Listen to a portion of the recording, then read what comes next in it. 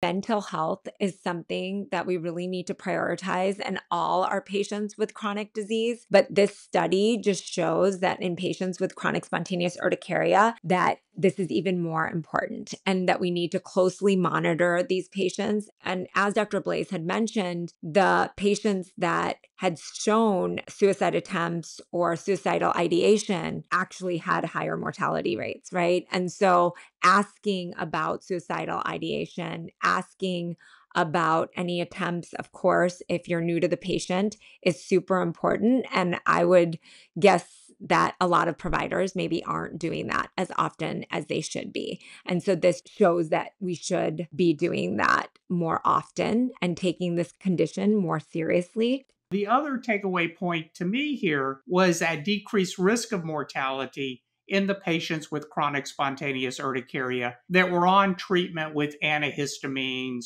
and or omalizumab. And now we have other biologics. So I think what is probably going on here and why we see that decreased mortality related to the use of proper treatment for this condition is that these patients then get under better control. That leads to a better quality of life as far as these patients, so less suffering, which leads to less anxiety and depression. And therefore, that's probably, again, would lead to a less likelihood of suicide, as we saw that being the highest risk factor as far as increased death there. What I really hear is that for patients with chronic spontaneous urticaria, it might feel long and grueling, but continue on your path to finding treatment because in the end, it's only going to lead to better outcomes.